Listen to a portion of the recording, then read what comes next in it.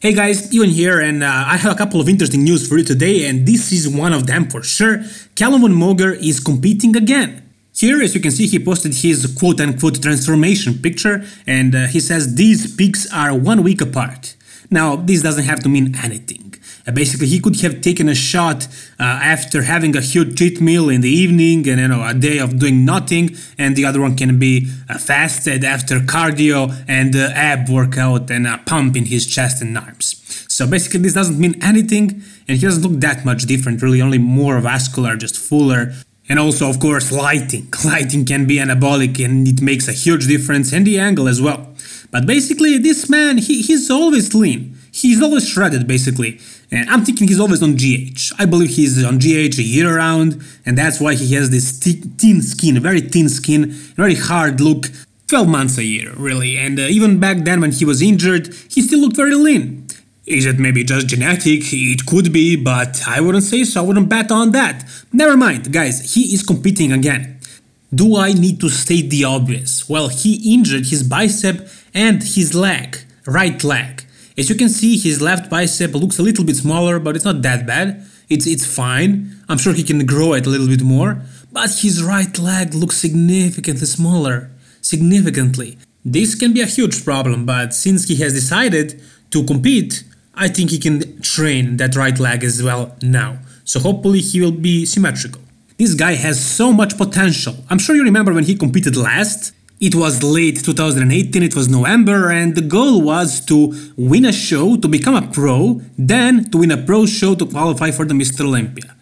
Calum Von Moger has the potential to do that easily. He is so genetically blessed. He does have a lot of weak points that he needs to work on, such as his back that is completely shallow, his legs should be bigger and so on, but basically what he has is super impressive. Those arms, the body fat percent that he always has, the symmetrical abs, beautiful shape overall.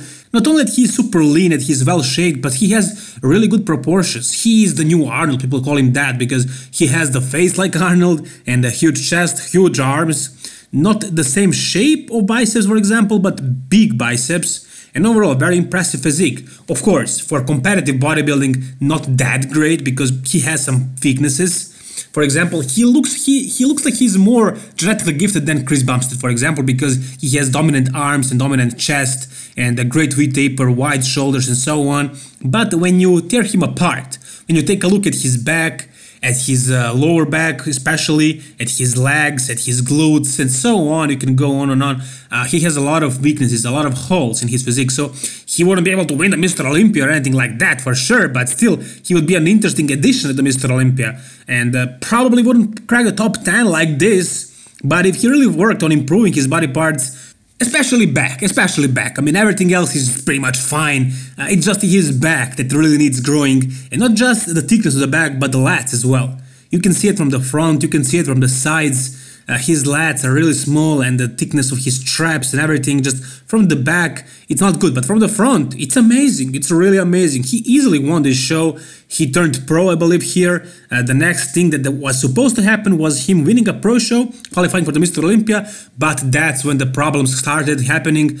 He first had that bicep tear when he trained with Chris Bumstead, then later he completely destroyed his knee, so he was off of the probably juice and gym and everything for pretty much a year.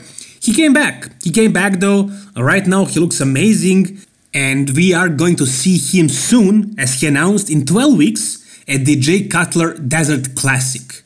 I'm really looking forward to seeing him over there. I hope he will win. I hope he will end up at the Mr. Olympia eventually, because this guy is genetic potential all day long. It would be a waste of such genetics to not end up at the Mr. Olympia, and if he really improves his back like a lot, he can even be a top 3, even winning the Mr. Olympia material. But if he didn't improve his back that much over the course of who knows how many years, he's like almost 30 now, it's probably not gonna happen, let's be realistic. So I don't see that happening, but even like this, maybe just a little bit improved, a little bit better conditioning, but this is fine. I mean, this is really good. He can be at the Mr. Olympia. He can win a pro show. There are many pro shows that are not that hard to win. I mean, not that hard compared to Mr. Olympia or like Arnold Classic or something like that. So he can be there, he can end up in the Mr. Olympia. Really looking forward to seeing him up there. What do you guys think? How will he do? Would he be a good pro? Do you really mind the lack of back thickness and the lat width and so on? Whatever you think about his physique, tell me down below in the comment section. Let's go with the next story.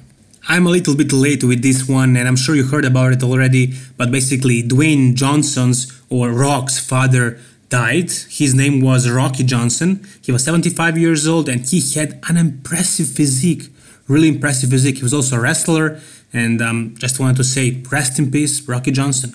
I also noticed that The Rock didn't post anything on his social media, so I'm sure he's crumbled, but it is what it is. Rest in peace, Rocky Johnson. Alright, next we have something a little bit more positive, of course, and it is Patrick Moore with another photo update. This is basically a transformation. The left photo was taken 11 days from the Mr. Olympia last year, and the right one is 7 weeks out of Arnold Classic. So here you can see that he is pretty much there with the conditioning. Of course, he's leaner on the left photo, but he's not much worse on the right one, and he's actually 7 weeks out. So he's trying to grow into the show and of course get leaner at the same time.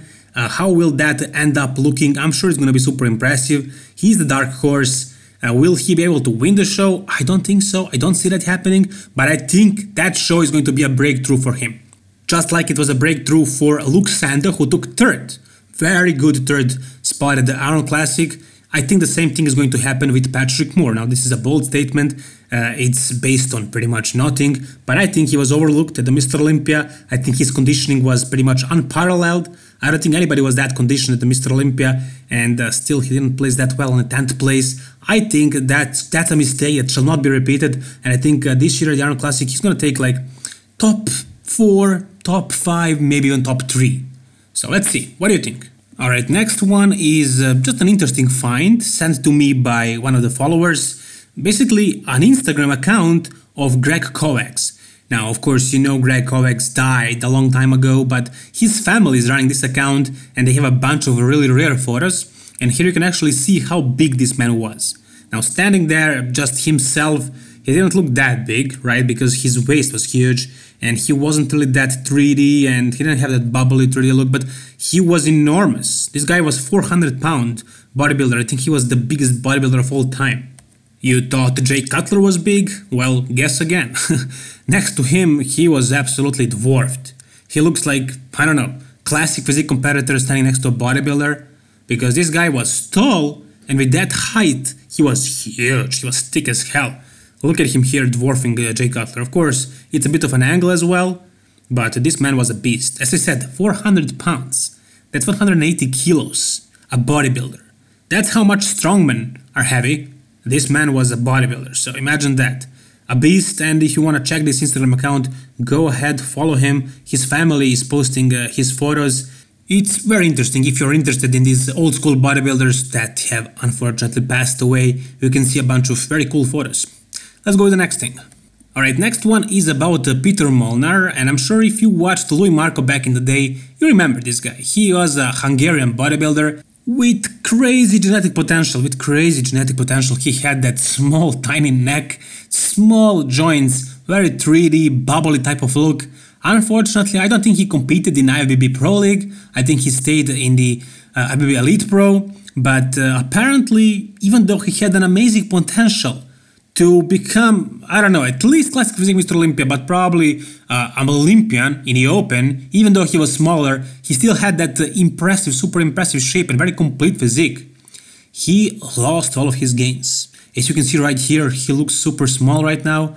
The only thing that is left of him are his biceps, and that's pretty much it. I don't know, hopefully he's just off the gear. Hopefully he's just taking some time to detoxify his body, to take a rest from everything. Hopefully it's not a serious injury, because look at his legs right there. Look at him, look at his neck. Pencil neck. I mean, he always had a small neck, but right here it looks just so tiny. He lost a lot of gains. A lot of gains. Hopefully he's doing some kind of, I don't know, fruitarian diet with no steroids or anything like that. And hopefully once he gets back on the juice and on meat and everything, he will regain all the size, because muscle memory is an amazing thing. But as for now, he looks like somebody who basically lifts casually. Aside from that bicep. if you just put your finger on that bicep, you will notice that his physique is not even impressive. So unfortunately, he did not become what we all thought he would, and this is him right now. Hopefully he's gonna be back. And for the end of this video, we have a physique update of Ian Wallier at 295, and his off-season is officially over. This guy is a beast. He's one of the biggest guys up there, and his prep is starting. He's prepping for the Wings of Strength, I believe, and we're gonna see him over there competing again. Hopefully he'll qualify for the Mr. Olympia this year. I think it can happen easily. This man is an absolute beast, an absolute unit. Look at him, just look at all that size. Now he has a couple of really good shots, such as side chest, side tricep, and most muscular. Everything else is not up to par. If he can fix all the other poses, he can become the Mr. Olympia, but that's probably not happening. Even with all the weaknesses, he's super impressive bodybuilder and he deserves to be at the Mr. Olympia stage. And that's gonna do it for this video, guys. If you enjoyed it, please like it. If you want to see more, subscribe and tell me down below in the comment section whatever your thoughts are on anything from this video, really. Like the video once again and all the best, guys. Bye bye.